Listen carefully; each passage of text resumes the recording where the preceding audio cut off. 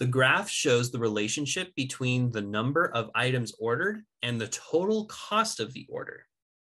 Using the line of best fit, what is the average cost of a single item when 60 items are ordered?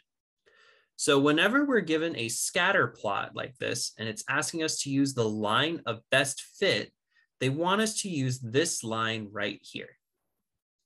So it's asking us to find the average cost of a single item when 60 items are ordered. So let's look at 60. We go up. According to the line of best fit, that would be this value right here. So that would be about $450 would be the cost of ordering single items. But notice over here, this is the total cost of the order. And the question is asking us for the cost of a single item.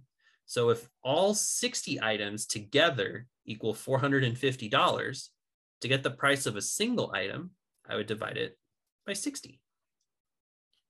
And now let's use some fun simplification. So I can cancel the zeros. So this will turn into 45 divided by 6. And then both of these values I can divide by 3. 45 divided by 3 is 15. And 6 divided by 3 is 2. So instead of doing 450 divided by 60, I can do 15 divided by 2 and get the same answer. And half of 15 is 7.5. which means each individual single item would be $7.50. Hey everyone, thank you so much for watching today.